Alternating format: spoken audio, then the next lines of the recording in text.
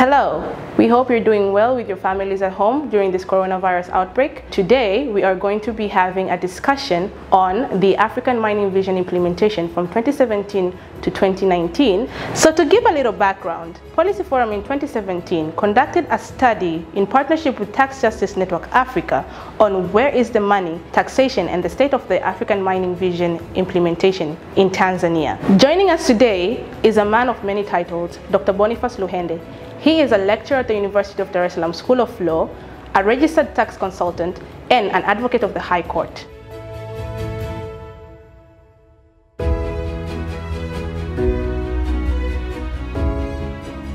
So, Dr. Luhende, where are we with the performance of the African Mining Vision? The African Mining Vision was adopted in February 2009 by the heads of state and government of the African Union. The vision serves as a policy tool to guide the development of mineral resources in Africa.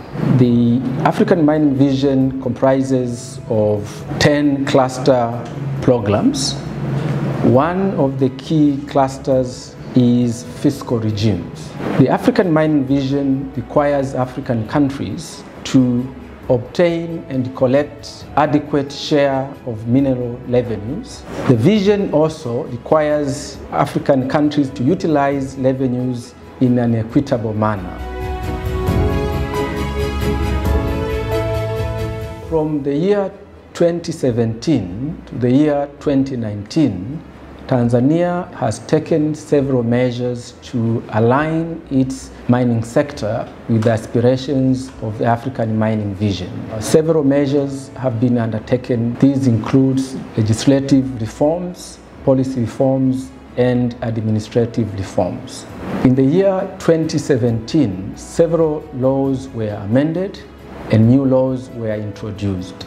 And these reforms aimed at ensuring that the country collects an adequate share of the revenues from the mining sector.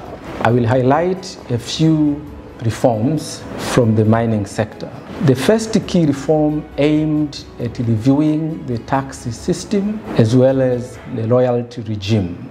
These measures include the introduction of mandatory 16% government share in all major mining projects, increase the rate of royalty for gemstone and diamond from 5% to 6%.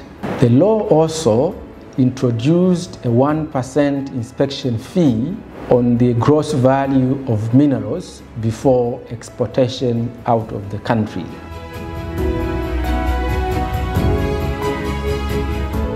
The other reforms aimed at addressing tax revenue leakages. There are several measures introduced by the government. The adoption of the transfer pricing regulations in 2018, which aim at curbing transfer mispricing. The second one is the establishment of mineral trading centers. About 25 mineral trading centers have been established. The establishment of the Mining Commission with duties to audit and supervise mineral production in the country. Also increased security around mine sites. For example, a wall has been created around Mereran mine site. The other reforms aimed at addressing negotiations and the renegotiation of unconscionable terms. The law now has prohibited inclusion of unconscionable terms in the mining agreements, but also the Parliament has been given powers to instruct the government to review to see whether or not they contain unconscionable terms.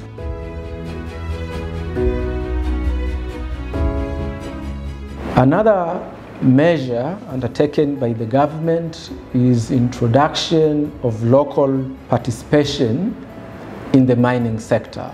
In 2018, mining local content regulations were published, which require mining companies to give preference to goods produced locally and services provided by local Tanzanians. It is also a requirement that beneficiation of minerals should be done locally, and the law has prohibited exportation of raw minerals.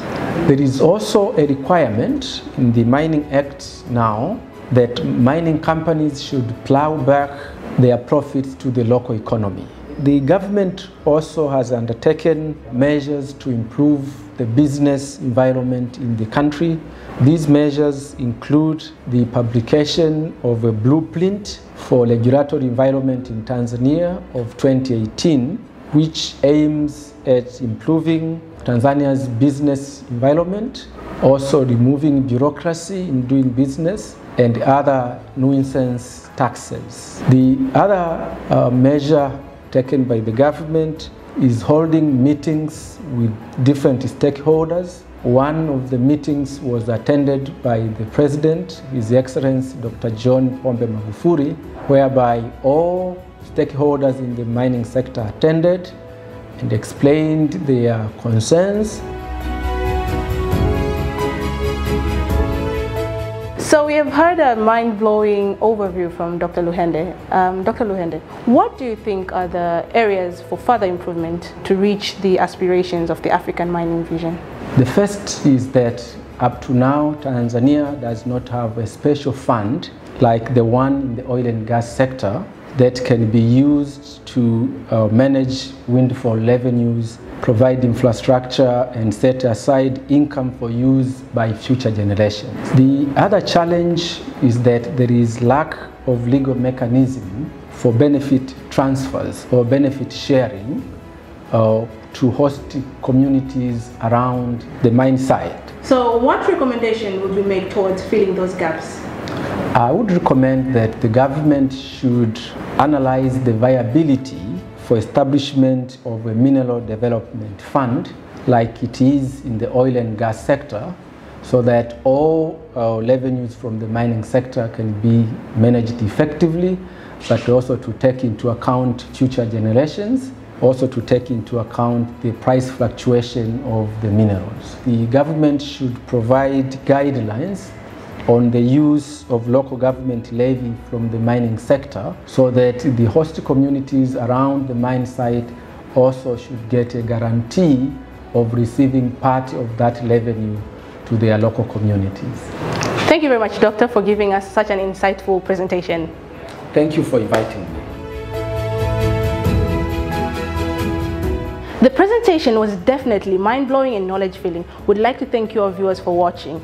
Due to the coronavirus, Policy Forum will hold similar virtual dialogues, and the next dialogue will be with Wajibu Institute of Public Accountability on the Controller and Auditors General Report 2018-2019. Keep watching, stay tuned, and prepare your questions. Welcome again.